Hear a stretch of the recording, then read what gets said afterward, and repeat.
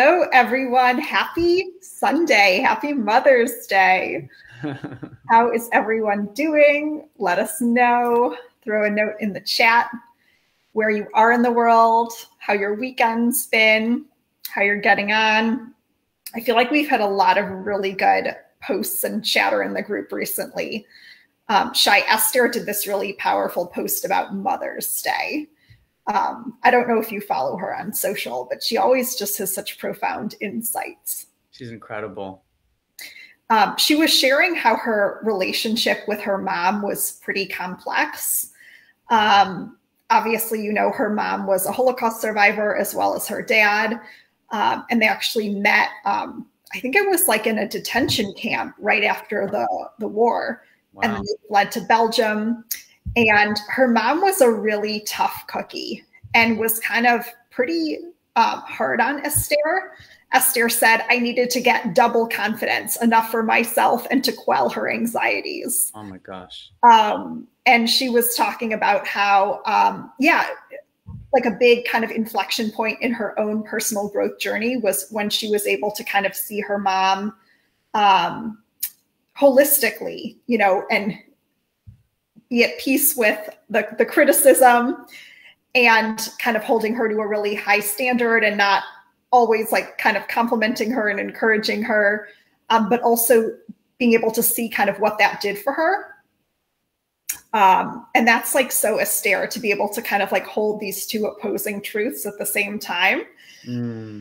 I think that would be a good segue to later on. We can talk about how, you know, what I'm about, what our community is about is understanding when we're offended by somebody's actions, like in open relationships, like jealousy, really acknowledging the root of that behavior is in trauma.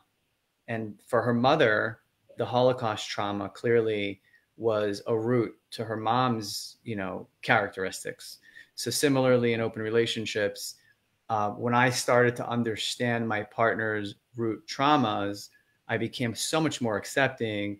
And like you said, just being able to accept that, yeah, this is a struggle to see these behaviors, but it's also understandable that you're having these behaviors. And you can't just intellectualize your way, you know, with your mom, like stop talking that way, stop acting that way. Same thing with partners, because it's a nervous system thing. It's a trauma thing. So it's all connected that way. Yeah. How has the way that you practice polyamory changed since you've become more trauma informed? Oh my God, it's like night and day. Maybe a couple of years ago, I was introduced to attachment theory, and it was kind of in the periphery, and I was already changing, but it helped me change. But reading Jessica Fern's book Polysecure was the game changer just a few months ago when it came out. And it really got me to slow down, to stop thinking that it's like an intellectual thing, that my partner just didn't understand free love, but it was rooted in her trauma, rooted in her history, and not needing to make a decision about that. Because once you know, you're responsible, right? So you can't just be a relationship anarchist anymore. You have to say, you know what? I've got to put on some seatbelts. I've got to put on some speed limits. And I actually paused polyamory for the first time in my life for 2 months, for 60 days, just to, and with no resentment too. That's the best part. I really did it because I recognize that it's a delicate balance. And I feel so good about that. I feel so grateful for Jessica's work to finally bring polyamory and attachment theory together in such a concise way. Yeah, it's interesting because your version of Jessica Fern is a woman, Tice Gibson, who I've been studying with pretty intensely for the past year. And it's really interesting because her community is very monogamous. It's funny because I'll post something and there'll be like so much engagement and so much chatter. And then I'll post something related to polyamory and like no one will comment. For kids, right? That's funny. But I do love her content and love Jessica's as well. Yeah. So, hey everyone, for everyone who's here, happy Sunday, happy Mother's Day. I hope you're having an amazing week so far and weekend. So I'm here with Shai Fishman. I first connected with Shai maybe through Dan McKenzie, I think. I'm not sure. And he is the creator and co-founder of Leveled Up Love. Shai, how would you describe Leveled Up Love? Oh gosh, it's evolved so much. We're closing in on 7,000 members from 95 countries. Really highly engaged, intelligent community, similar to yours. From all the incredible posts that I see, that I've had a chance to see, a lot of really amazing, beautiful minds. I think what differentiates us from a lot of other polyamory groups is what we said earlier, is that we are very trauma informed. This is a safe community for people who are struggling with jealousy. Where in other communities, if you're jealous, you get judged by a lot of people, not all, but a lot. And I think that's really hard for people who are struggling with non-monogamy to come into a community and ask some really basic questions and then be like, get comments that are like, why are you jealous? If you're jealous, you shouldn't be polyamorous. And our whole thing is, no, like, I think you're more polyamorous. This is a new thing. You're more polyamorous if you're jealous, meaning if you're more in touch with your emotions and your attachment system and more aware that stuff's coming up for you, and then you do the work, that is beautiful growth work. And that is conscious polyamory. Whereas in other communities, perhaps, there's almost like a detachment from the attachment system. And avoidant, sometimes somewhat avoidant attached style people who are just like kind of numbed out, and maybe from trauma, one could argue. And they're so numbed out that they judge other people for feeling jealous. And we're like, no, jealousy, and Jessica Fern says this too, is an indicator. It's letting you know that something is wrong. And sometimes something is really wrong. Like, you're not feeling safe or seen or loved in your relationship. The person is not spending time with you. And that is like, not jealousy, that's just your core human needs aren't getting met because they're spending half their time suddenly with someone else. And sometimes it's an inside job, and it is trauma, and it is something that you need to work with.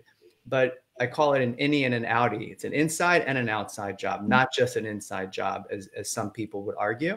So in Leveled Up Love, we really create that safe space. We also don't tolerate any aggressive communication. Like, our number one ethos is you can disagree without being disagreeable. Yeah. And let's have good, intelligent conversations. And if you're going to be mean or unkind, go find another group. Yeah. You're out. So that's Leveled Up Love. And a little bit more about what we're building out of the community is we're building a worldwide brand. It's become a real life passion of mine. So we've come up with a formula really quick. I don't want to be pitching anything, but we realized that there are 5 areas for people to go from what we call poly panic to poly security and bliss. And 5 parts are, number 1 is community, like we talked about the community that we have. The second part is education. So every month we're going to have 3-hour immersions with Jessica Fern, with Derek Hart, with Kamala Devi McClure, with like top minds in relationships and open relationships. I keep wanting you to say Kamala Harris. I'm like, I'm in. Come on. As long as she's there. So I call her KD because Kamala Devi is such a mouthful. Yeah. But yeah, like 3-hour deep dives on emotional attunement, a full hour Q&A with Jessica Fern.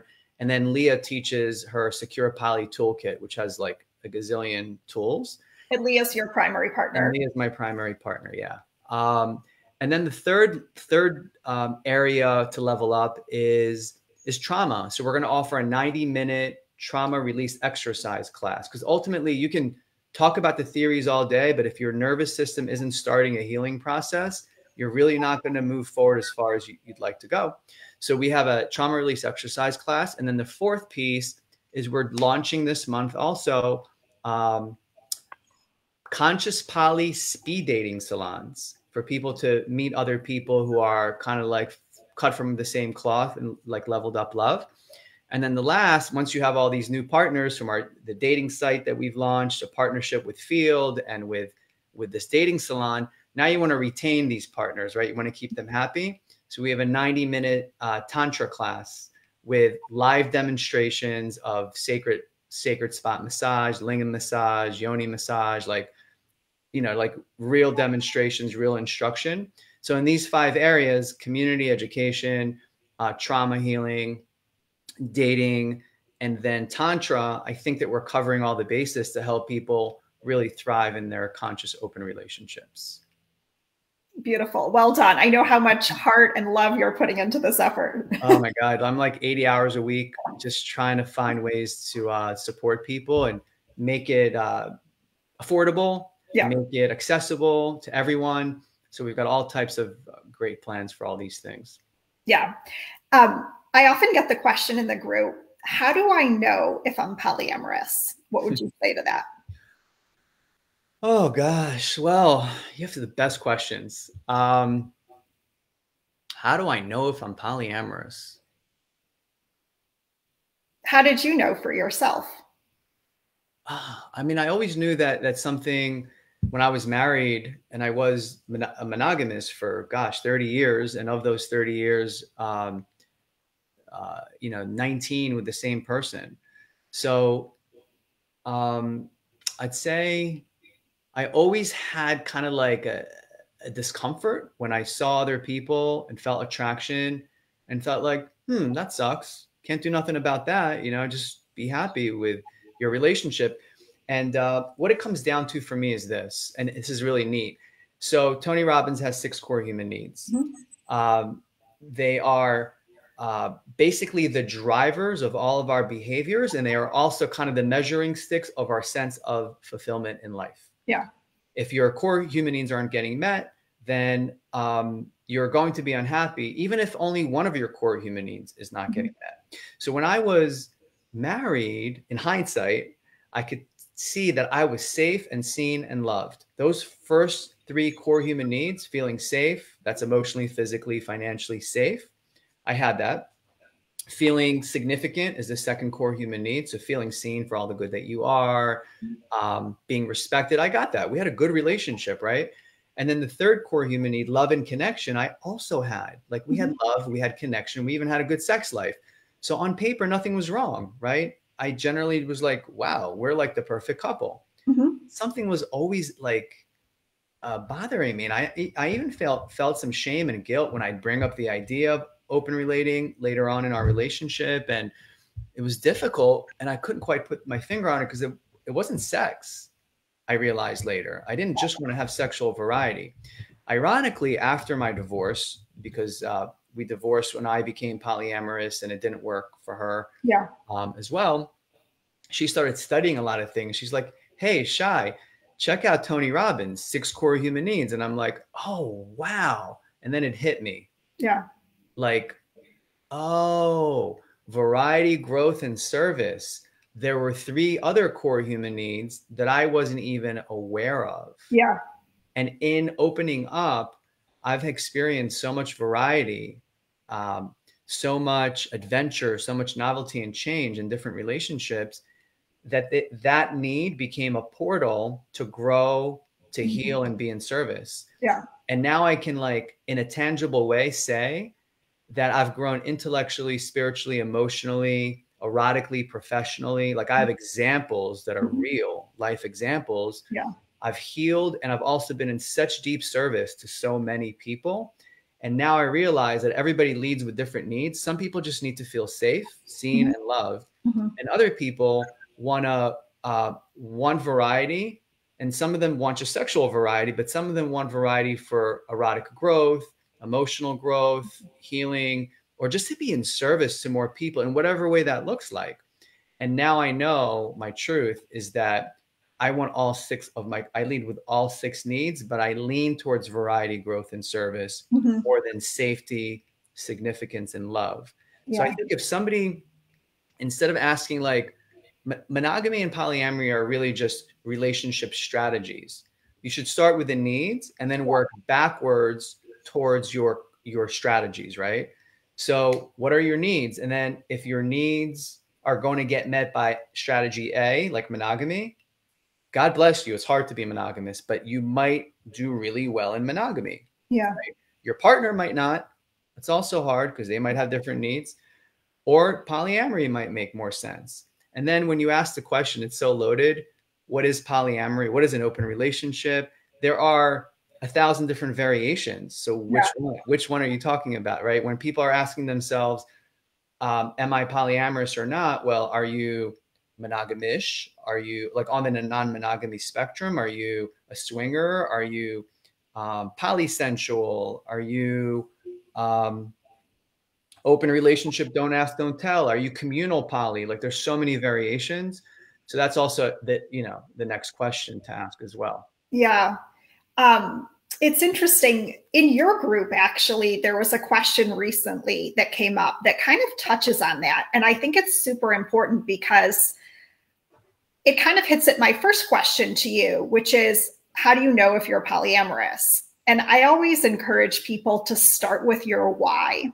And there's a great video on the YouTube channel, Open Lifestyle, which is run by James Alexander and Leah. I don't know Ria's last name. I think she's private about it.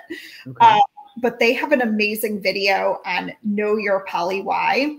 And it's kind of like what you hinted at earlier when you said you have to like work backwards. Yeah. And I know for me personally, articulating my poly why was really a turning point because it helped me see, obviously this last year has been really funky with polyamory. So I haven't had any partners whatsoever, but even so, I still consider myself polyamory because of the values behind the decision. A value of freedom, a value of being able to appreciate someone's qualities without needing them to be different because they're not 100% meeting my needs, and being able to bring energy from one relationship and have it feed other relationships and being appreciative of that. And also what you touched on, which is the growth that comes from talking through what comes up in polyamory. That's something I super value, probably more than anything that I just shared. And I know I've spoken with you about the challenges of being solo poly and trying to find that, because oftentimes I think primary partners tend to reserve that for them, for themselves, like kind of the working through and the processing and kind of like having that sacred container. And if a secondary partner is creating friction in the primary relationship, oftentimes it can be challenging for the primary partners to like allow that processing with the secondary partner. So at any rate, so the group question that came up in Leveled Up Love was this. Okay. Does anyone have suggestions for resources around compromising and finding common ground on relationship types and structures when you and your primary partner have different desires about open relating and different security needs and attachment styles? For example, one partner finds unpredictability very dysregulating in a relational context, and the other is attracted to poly because of the spontaneity and the element of the unknown that it can bring. One person wants time to slowly adjust, while the other person likes to dive in and be immersed. Do you hear that, Leah? Because Leah's comment, that's like literally our situation, right? Yeah. We both want adventure, but Leah wants it slower and I love spontaneity. And the bottom line is like, you have to have excellent communication skills when stuff doesn't match, because you have to carry the challenges together. You're on team relationship, right? You can't just be like, I'm doing my way and you do your way. I mean, you're not in a relationship. Right. You're in it for yourself. Yeah. So the communication skills are priority number one. And that's what we teach as well.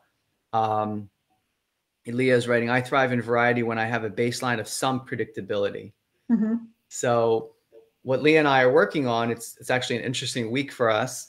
As I mentioned to you before we went live, is, okay, well, I want adventure and we have a lot of adventure planned this week, but Leah wants predictability. So I can give her a container of predictability. Like, for example, we are not going to have sex with people we just met. And if she knows we're in that container of understanding, it's predictable and everything else is fair game within that box. Yeah. So what you do is if you communicate really well about everybody's observations, meanings, emotions, and needs, and you have a good blueprint of how to move through those things like we do, then the strategies have an organic way of coming up, because now we have clear understanding what everybody's needs are.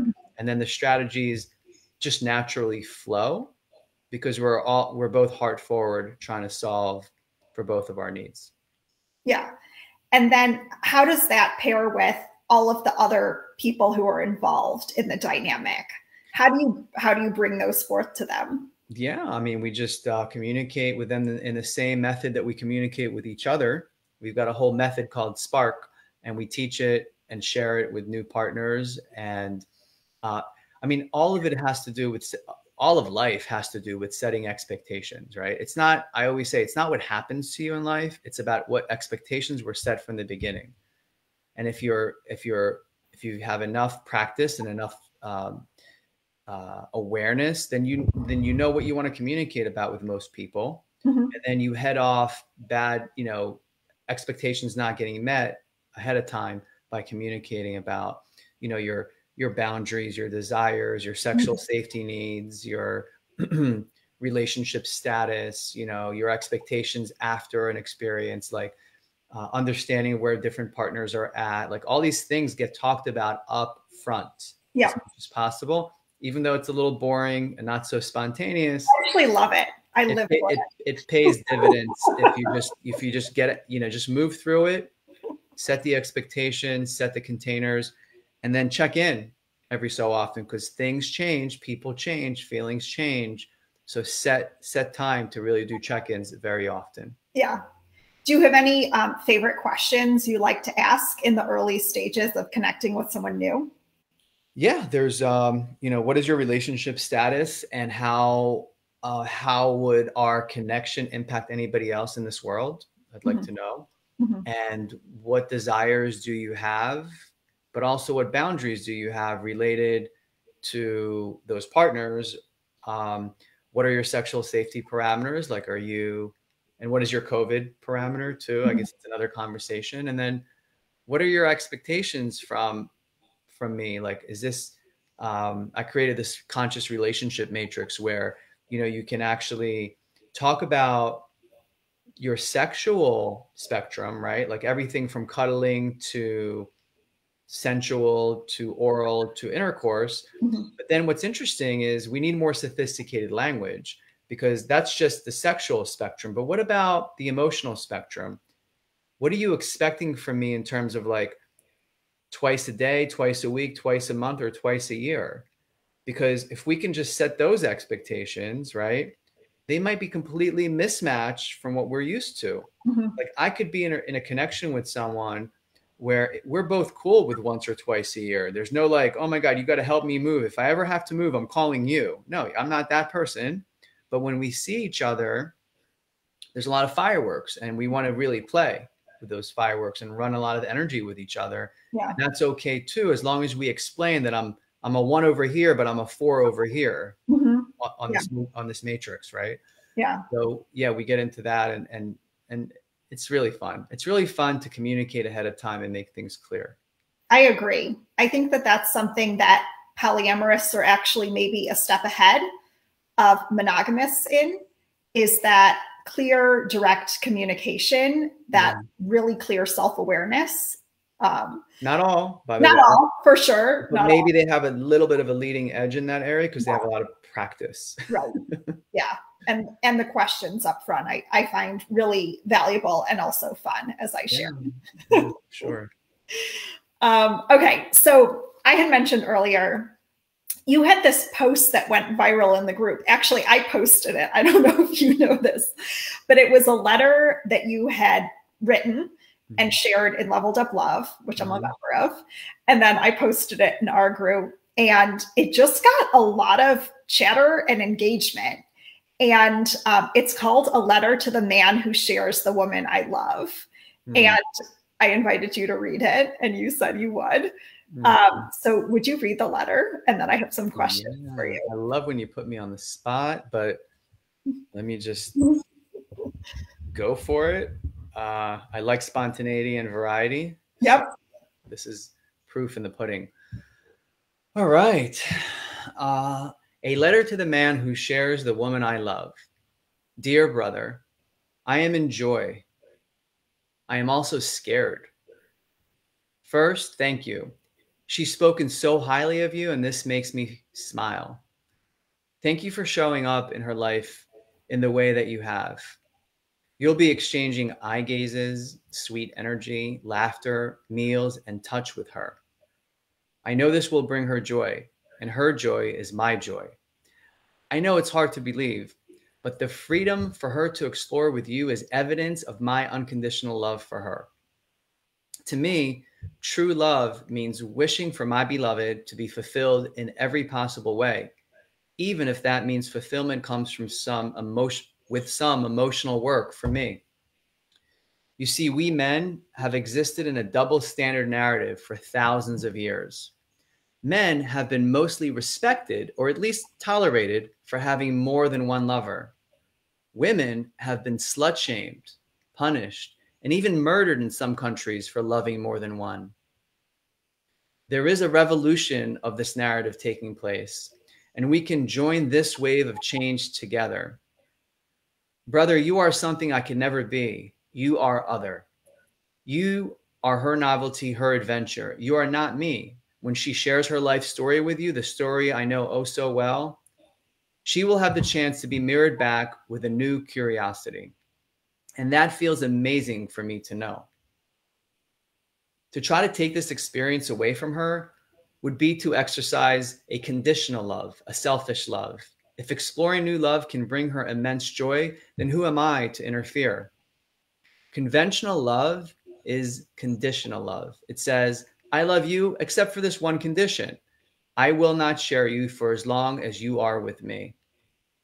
So I choose unconventional love, which says, I love you unconditionally. Therefore, your joy is my joy, even if that joy does not come from me.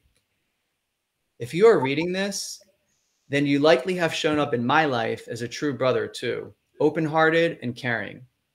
She wouldn't have it any other way. You honor the roots she and I have intertwined and the commitments we have made to each other.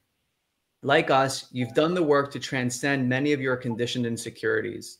You've aligned yourself with the idea that our core human needs, certainty, love, significance, variety, growth, and service, are served by the idea that we all have the capacity to love more than one if we do so in a conscious way. She is a divine feminine goddess. She is beautiful inside and out. She lights up any room she walks into. Her heart is enormous. She is committed to her own personal growth and to leaving this world better than she found it. She is a woman that I'm sworn to protect, yet one that I do not possess. Despite my patriarchal conditioning, keeping all of her goodness to myself would be a sin. I have chosen the path less traveled in that I honor her freedom to radiate out love and take in love, to be seen for all the good that she is by other than just me. This freedom means more mirrors to mirror back, which leads to more growth, more healing, and more service for her to experience. All of this makes me happy to imagine. Still, I am scared. The little boy in me is scared of being abandoned. The high school kid who was dumped by his girlfriend for the star soccer player right before prom. And the man who lost two big loves to other men on this poly road less traveled. This is my wounding. I'm also keenly aware that there are many wounded men out there who have not been able to show up for women in the ways they need to flourish. I am afraid that someone new may upset all the healing work we've done together, or worse, re-wound her. While I don't know you well yet, and only time will tell, I trust that everything will unfold the way it's meant to unfold. I also trust in her judgment. I persist with this love style because it remains my deepest truth. I push forward with the faith that there are others out there, hopefully you, who share in our freedom to love more than one for life. Others who no longer wish to exist in a competitive landscape of disposable relationships or a zero-sum game where one's gain is often another's loss. Brother, we are not adversaries, nor are we competing for the heart of this woman. You know this. Her heart belongs to no one but her. This goddess, with her free will, gets to choose how to share her space and her time. If you are ever confused, scared, or not fully expressed, please know that you are in good company. It will always be my intention to uphold a safe container that is full of heart-centered, open, peaceful communication for everyone involved. So I thank you for the joy. I thank you for coming into her and my world. And I ask that we see each other, love each other, and build our brotherhood from our common ground, this beautiful soul. While nothing is expected from you, I do wish to know you, learn from you, and share with you. I look forward to playing together, creating together, and exploring all possibilities in friendship. And thank you for scaring me. Thank you for allowing me to do the work I still need to do. I am human, and I am still shedding the discomforts that we've all been conditioned to carry for many generations. It is my mission to release these discomforts, and I am grateful to have you and her on this journey with me. Thank you in advance for being patient and for being gentle with me. Treat her well, brother. She is worthy of and will expect nothing but excellent care, high quality love, and mindful communication. One benefit of our love style is that no one gets to settle for mediocrity or complacency. We all are motivated to grow each day and show up as the best versions of ourselves. Lastly, please remember this. Your joy is also my joy too. Genuinely. Love, your brother. Wow. Yeah. What came up for you in reading it? I haven't read that. I mean, I wrote that years ago. Yeah. Wow. Thank you for letting me read it. That was really cool. Hopefully I can grab a video from you and then like that felt good to read. Yeah. I'm curious what has changed in you and how you practice relating since you wrote that, and what has remained the same in your truth. I think what's changed is that I'm not as scared as I used to be. In the beginning of our relationship, I fell so deeply in love that I looked for reasons to be offended and, oh, he's not a match for you. He's got a girlfriend. She doesn't know, or he's not telling his wife the whole truth. I don't want you to see him. And, you know, that was me being jealous, being scared. And I did all that under the guise of wanting to protect her. Yeah. Right. But I trust her judgment now, and I should have trusted her judgment then, but it was a nervous system thing. I was afraid. I was afraid of repeating, you know, those, like I mentioned, losing partners to other men, you know, because they weren't perfect. They were more monogamous, and my partners went off to be with monogamous men. Yeah. You know, it's like you open up your relationship and you trust that everybody's intentions is to support each other, and then your partners run off to be with a monogamous man, and it's wounding, it's traumatic, you know.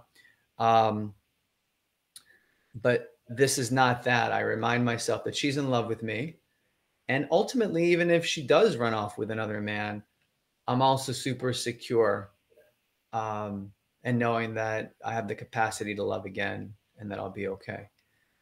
Even though it'll take me years to get over it, I'll be okay.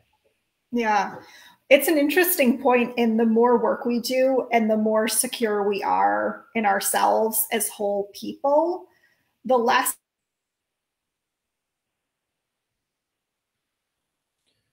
I think your connection, I'm not sure. Can you guys still hear me? For those that are, yeah, you froze there for a second. Okay. I was saying that the more work that we do and the more secure we become, securely attached, I feel like the more really vulnerable we can be in our relationships. And even in being vulnerable, know at the same time that we can show up for ourselves no matter what happens. Mm-hmm. And that us trying to control things won't control things anyway. Yeah, that's so true. Yeah, your face got blurry, but now everything's good. So just letting you know that you were gone for a second, but we're good now. Um, so yeah. Thanks for letting me reflect on how much I have changed, because now I feel like she could pretty much date anyone, and I'm feel secure enough to that I can trust her. Yeah. Leah, feel free to share in the chat what came up for you in hearing that as well. Okay, so a group member said, after I had posted your words, this sounds amazing and unrealistic for me. And they were curious, how were you able to get to this place? Even the 2018 place, like the place you were writing those words in 2018.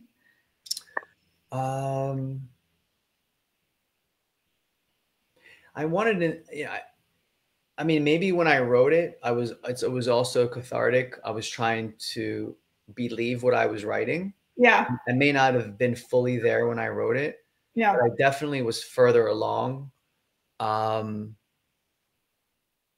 wanted to practice what I was preaching. Like, I wanted my freedom, but I needed to truly also practice the other side of the polyamory coin, right? Which is the sharing. It's easy to be shared. It's harder to share, right?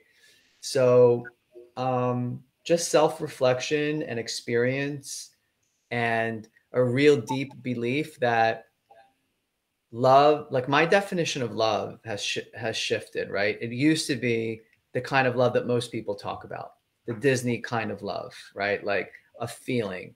And yes, there's a feeling of love. I get it. There's that like warm, comforting, like butterflies in your belly kind of feeling. But ultimately, I believe now in something a little bit more tangible than an abstract word called love. And what I think is tangible is like when two people come together and they see each other clearly for their core human needs. I know I always talk about these needs. Mm-hmm. And they're like, yeah, I care for you so much that I want you to feel safe, seen, loved, and have the freedom to have the variety of experiences so you can grow and heal and be in service. I love you, and my role here is to help you get your needs met because I care. And then the other partner says, yeah, me too, ditto, everything you just said. And to me, that's love. When two people come together in any kind of strategy or formation, monogamous, solo, poly, you name it, and there's that intent, that's love for me. And therefore, it's whatever it looks like, whatever strategies. If your partner wants to date 17 people, that's their strategy, and you love them, and your need is getting met too. Mm-hmm. And that's love. It's kind of like a symbiotic relationship between 12, I call them jars, 12 human needs jars. Yeah. And you're just dropping marbles in the jars together and coming up with strategies so everybody's needs are getting met. All that being, I said all that to say that this letter is about wanting my partner's needs to get met. And to me, that's love. Interesting. I've never thought of it that way. Yeah. How has attachment theory changed things for you? It's such an interesting, such a good question. I mean, understanding that your partner may be avoidant or maybe preoccupied or maybe disorganized sheds so much light on so many relationship conflicts and adds so much clarity that you stop getting as upset as you used to be. And you can empathize. Yeah, and you compromise, but ultimately empathize. Exactly. You empathize, or at least are sympathetic. So you're not as charged by their behaviors, you're more curious about helping them to tap into the root pain, which isn't you, right? Because then you're able to say, oh, this feels like she's attacking me. This feels like he's attacking me. But let me get curious and see, where is it coming from? Ooh, this is her 16-year-old. This is his 6-year-old. This is her 10-year-old. Like, how can I help them quickly get to that emotional root of the problem, right? Depersonalizing it big time. Yeah. I mean, depersonalizing it from the moment and finding the history, because if it sounds hysterical, like literally it doesn't make sense to you that they're saying this, it's historical. Yeah. I mean, I've had the same experience. I kind of stumbled upon attachment theory. I was exploring working with this coach who ultimately wasn't the right fit for me, but I had always thought that I was anxious, preoccupied. And I shared, a little bit about my relationship history. And the coach said, like, Leah, I really think you're fearful avoidant. And I had no idea what he was talking about. Because the book Attached, which I had read, it very much glosses over it. It talks about like avoidant kind of as an umbrella versus like fearful avoidant and dismissive avoidant. Yeah. And so I started looking into it, and I mean, he was spot on. And I had some really traumatic experiences in my teenage years with my mom, which led to that. And one of the reasons that I approached this coach is I had a pretty tough ghosting experience with a guy who's massively dismissive avoidant. And, my dad was a psychologist. Like, he's like cracked open emotionally. He loves talking about his feelings. Like, I had never dated anyone emotionally unavailable until this guy. And it was so confusing because it wasn't at all what I was used to. And so what was game changing for me is in studying attachment theory. It's probably been about 2 years that I've been studying it intensely. I was able to so like deeply empathize with this guy who ghosted me because he had shared elements of his family history, and it just made so much sense. And I actually ended up writing him a letter last summer, and we ended up reconnecting. Oh, wow. And just like had a very healing, I still don't think he has a clear sense of kind of what's going on in his relationships. He always said, like, I don't know why I did it. Yeah. I think there's a lot that's still really like stuff down that he doesn't have clarity on. But I know that he didn't, like some people ghost because they're assholes, and they just don't want to take accountability. And I knew with him, it was like a major fear response, I mean, I think that even people that we ultimately call assholes because we're hurt are operating from some sort of a fear response but it's so hard to see because they've detached from their attachment system, right? They've given up on human beings because they were so abused when they were younger, so abandoned, so mistreated in some way by their caregivers that they became assholes. They became the people that we call assholes. But really, if you try hard, and it's not easy, and you find out how they were treated and how they were traumatized, even those people, right, have a story that hasn't been told.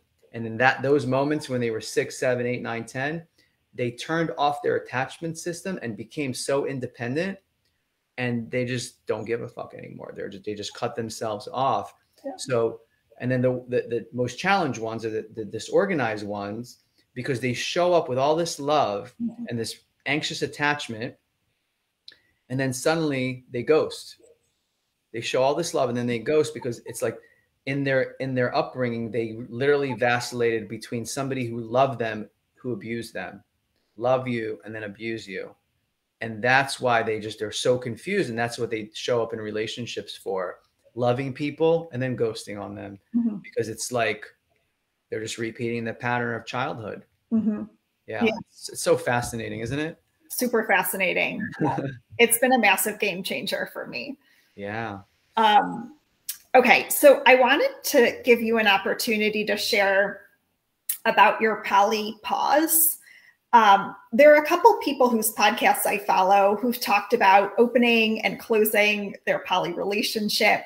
Yeah. And I'm curious if you can share a little bit about the conversations that led up to the pause and what you think it's done for your primary partnership.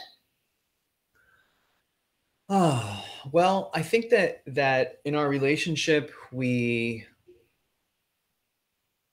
practiced a kind of poly that didn't have too many seatbelts and too many speed limits for a very, very long time.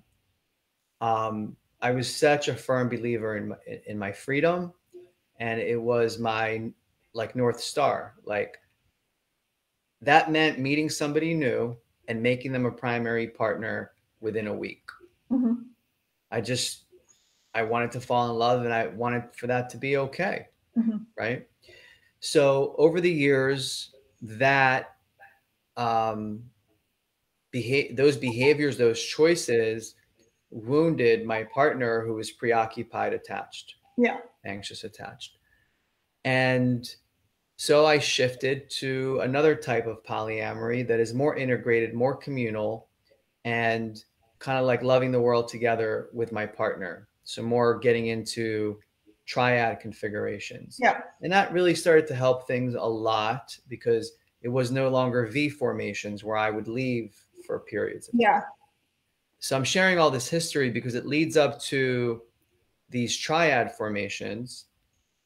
But even within the triad formations, I was moving too fast, and I was entering into configurations that were sort of primary, like co-primary relationships. And that was scary. And Leah, my partner, hadn't done her healing, her proper healing yet. And so we started taking a look at some therapy, for her past trauma. And I thought, you know what, this is a good time. This literally just came to me out of nowhere. I was like, we've learned so much in the past year, like, but I said this to myself, she needs breathing room. So I proposed it to her, and I said, I think you need breathing room. And she was like shocked that I would like put down the poly Bible and put everything on pause. Like, what? And it was only supposed to be for a month, and ended up lasting for like 2 months. And actually, like, we're just starting to reintegrate now. And in the reintegration, I'm finding myself, all right, this is another thing where I can there's another thing I can slow down on, and there's another thing I can slow down on. And I'm just like, you know what? Anybody that's worth connecting with is worth slowing down with. If they're not going to be here, then that's okay. I don't need to rush anything. And that feels good to know. Do you think that there was trauma in that rushing on your end? Trauma for me? Do you think kind of the why behind the jumping into things 100 miles an hour? Do you think there were elements of your past that were inspiring that? You've asked the best questions. Wow. I think that, yes, to some extent, I was dumped, right? So being dumped by someone is always painful. And when you meet someone, and I think a lot of people experience this, when you meet someone, you really want to put your best foot forward and connect in a way that, I don't know if it's trauma, but it might also be, I'm thinking about it as I'm answering, it might also just be plain strategy, right? The truth is that good quality people are hard to find. Somebody that you really match with and vibe with is not easy. And if you meet someone, they're dating other people. So if you're like, yeah, this was a great date. I'll reach out to you next month because I'm moving slow.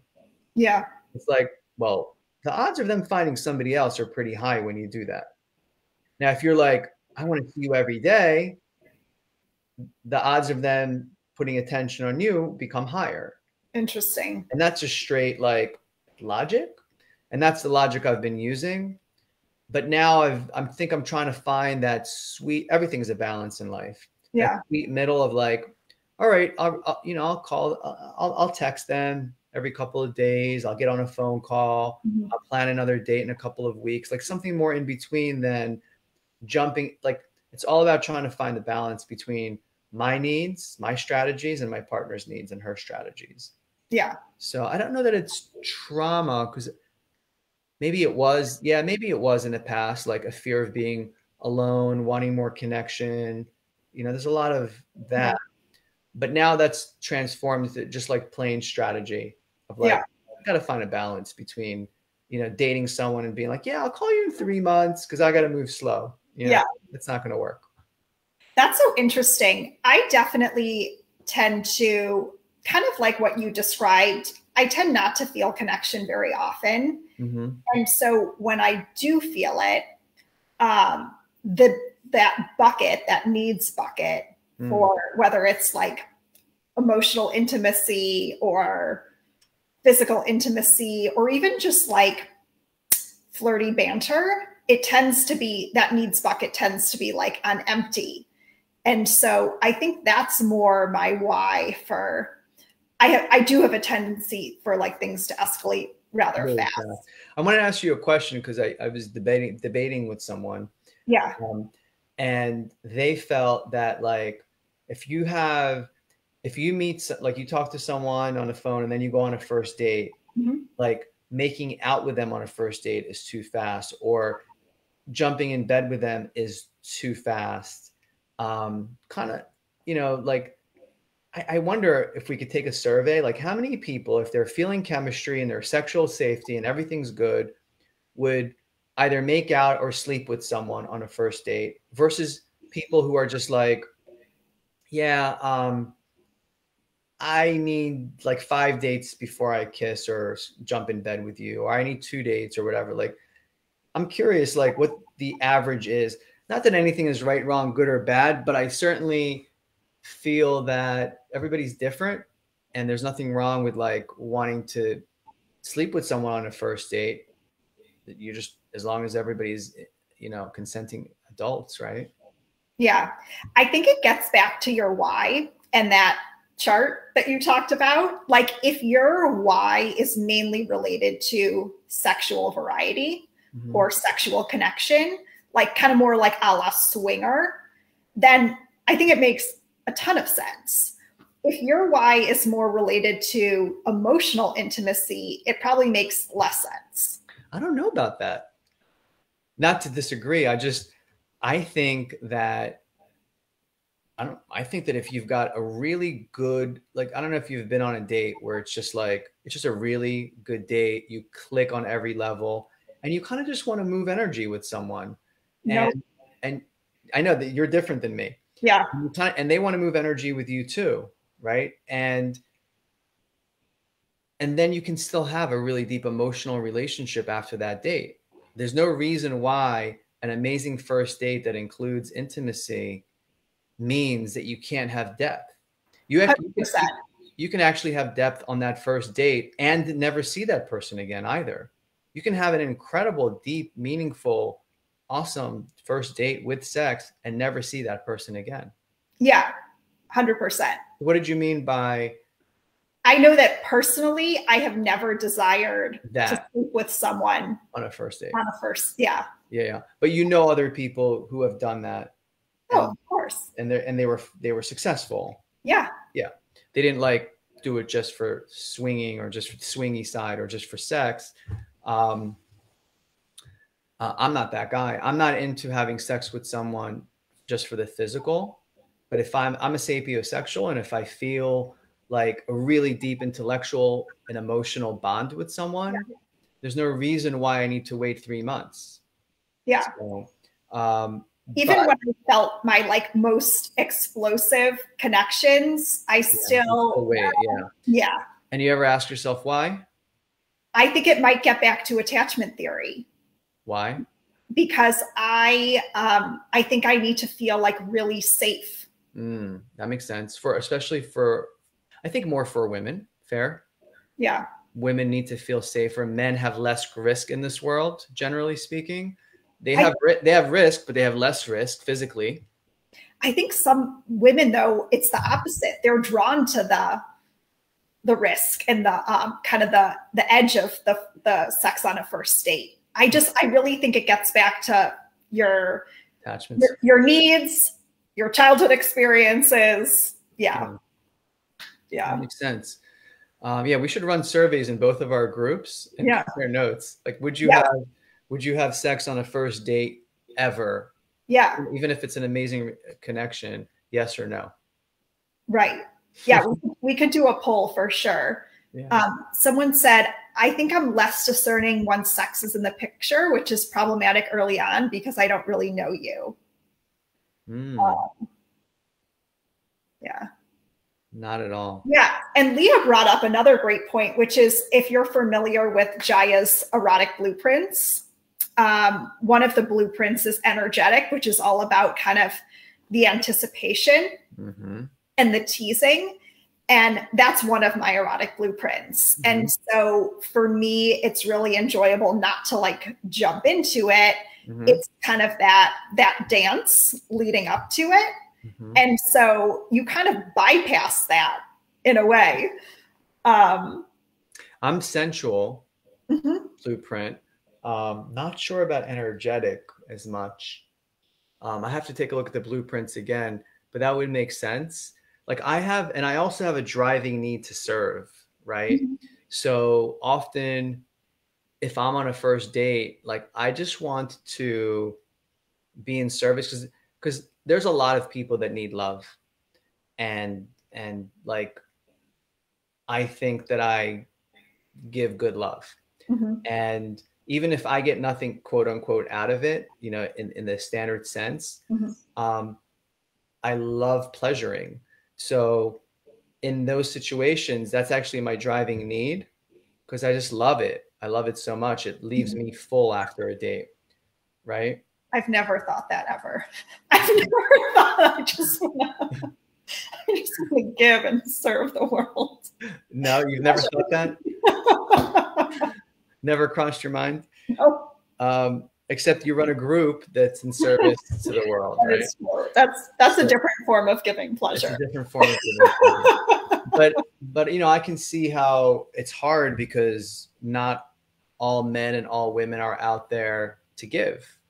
I think that's one of the greatest things about dating is showing up to dates to be in service and not to interview someone to see if they're good for you and if they'll get your needs met. I mean, those are the worst dates where you're sitting there interviewing each other. Like, what do you do? What do you like? Da, da, da, da. What do you think about this or that? It's just like, what do you need? And how can I be in service to you? Like, what advice can I give you?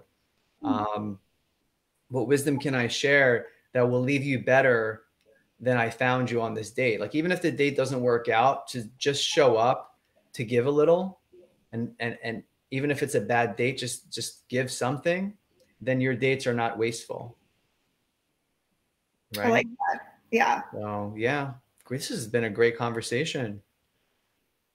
My goal with my dates is to have them be as fun as a James Corden Late Show episode. Do you ever watch it? No. I just love it so much. So he's just so fun and playful in everything he does and creative. I think creativity can be a love language. Like when someone exerts creativity or shows creativity with you and kind of like brings that to your connection, for sure, that's a love language for me. And humor is as well. Like when someone is funny in a way that they know I will find funny in particular. Yeah. Total love language. For sure. There's so many. Amazing. Okay, Shai, tell everyone where they can find you how they can connect. Yeah. So Leveled Up Love is a Facebook community, a Facebook group just like this.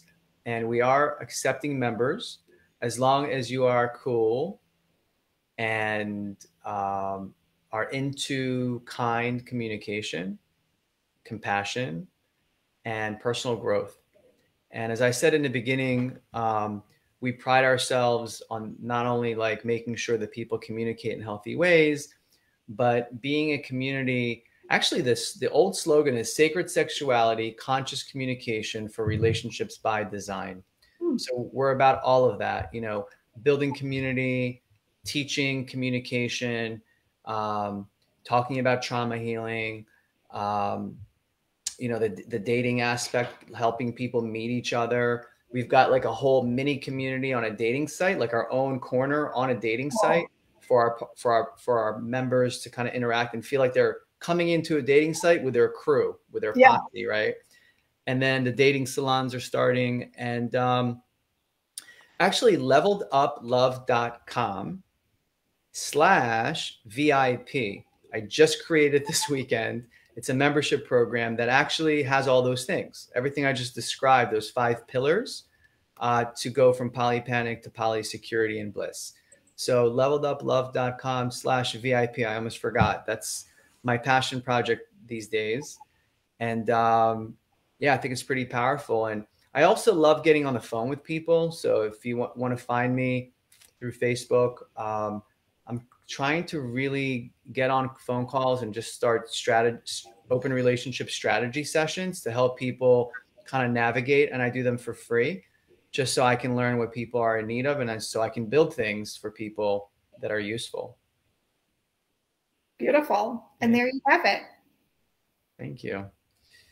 I don't know if, can I drop it in the chat, or are you able to drop it in the chat? Yeah. So when we wrap, you can comment on the thread in the group and share any links or information. Awesome. All right. Thank you for having me. Yes. Thank you for reading your letter. I think it will be really impactful for people to just hear, your energy and your voice behind it. And thanks for the great questions, everyone. We'll do a poll about sex if you want in the group. Yeah, we should both do it. Compare notes. This was great. Thank you so much. Thanks again. Thanks to everyone who joined us, and for everyone who catches us on the replay. Have an amazing rest of your weekend, and we'll catch you in the group soon. Bye, everyone. Bye, guys. Bye. Thanks for joining.